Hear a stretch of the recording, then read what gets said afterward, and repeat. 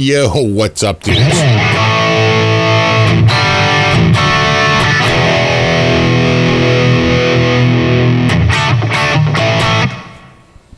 How's it going? So, I get a lot of questions about what are you running through for an amp? What are you running through for speakers?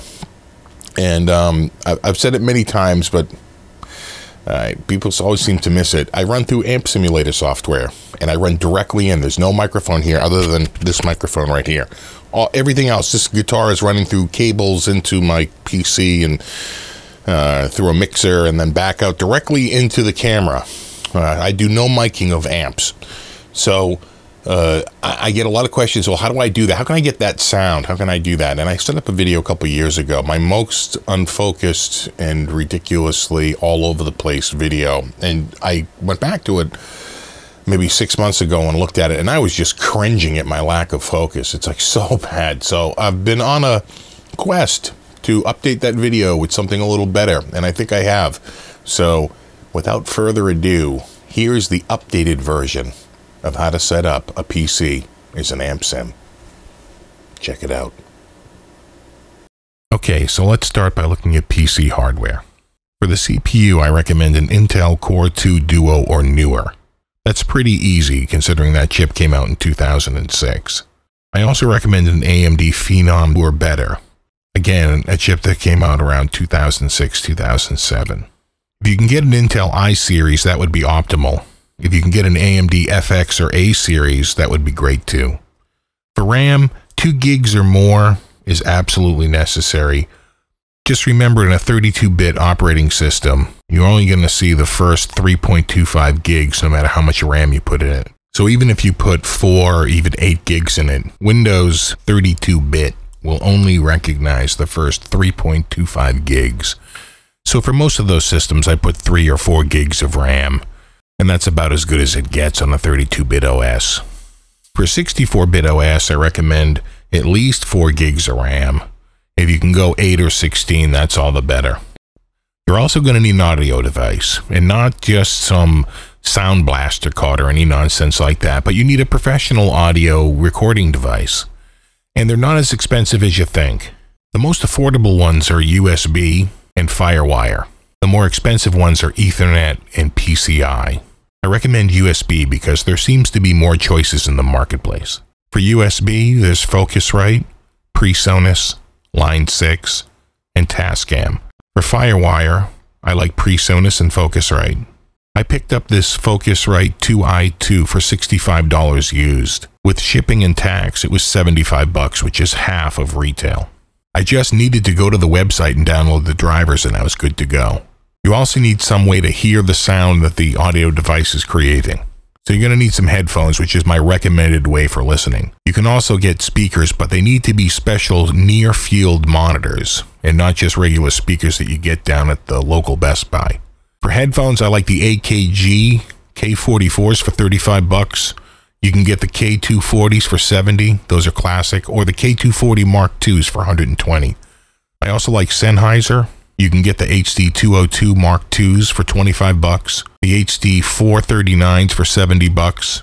I also see the HD558, which is the model I use, out there for about $120. For speakers, I personally use the KRK Rocket series. I have a set of 5-inch, which I think cost me $200 for the pair.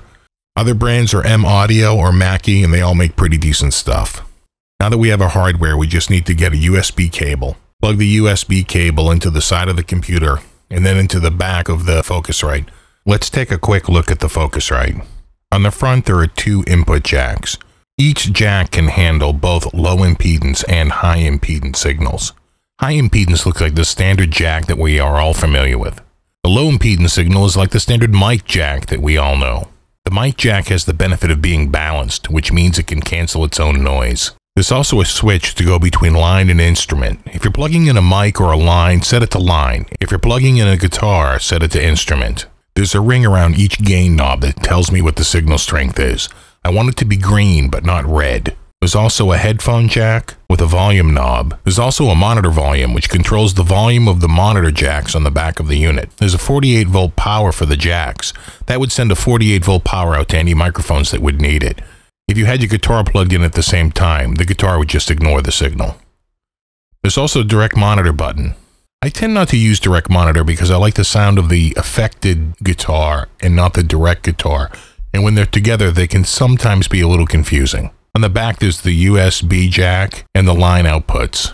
The line outputs can be run out to the speakers or to any other device that would take a line signal. I have it in this video run directly to the camera. Now that I have my driver installed from Focusrite, I can plug the unit in. I plug the guitar in and I check the signal, and I adjust the gain accordingly. As you can see, the guitar signal is pretty hot, so I'm going to reduce the gain to the minimal amount.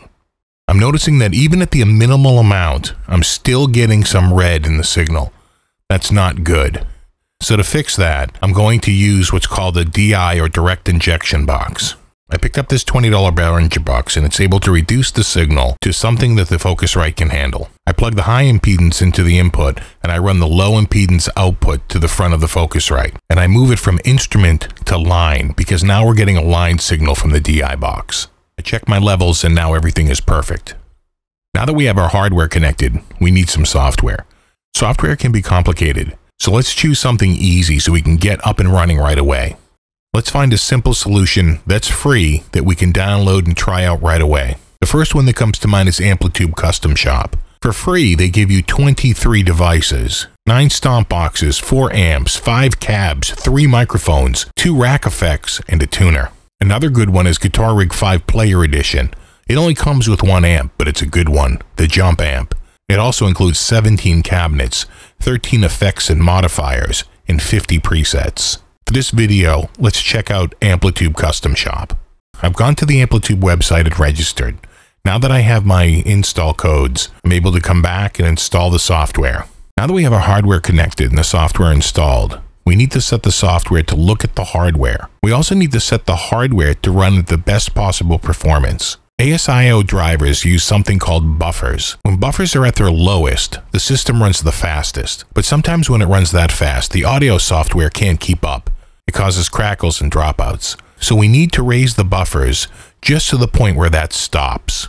As you start to move the buffers up though, there's a trade-off, and that's called latency. Latency is the delay between when you strike the strings and you hear the signal.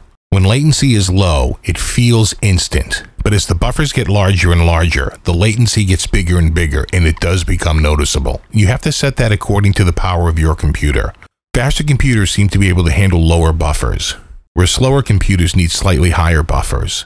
It's the trade-off between your CPU power and the size of the buffer. If you use any of the chips I mentioned earlier though, you shouldn't have a problem at all. If you find the delay is super large, make sure you have selected ASIO for your drivers and not Windows Driver Model or DirectX.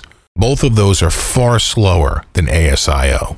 Now that we have our hardware, our software, and our drivers and everything set, let's check it out.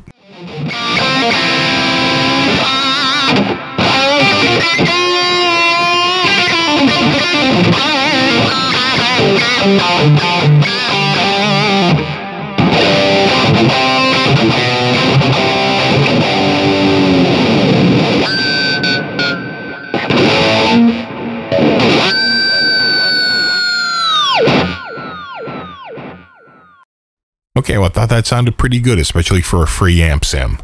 But speaking of free amp sims, I'll be back with another video that covers free amp sims in greater detail. There's a whole world of free amp sims out there, but they are a little bit trickier to install, so I'd like to dedicate an entire video to it. Okay guys, thanks again for stopping by, and rock on.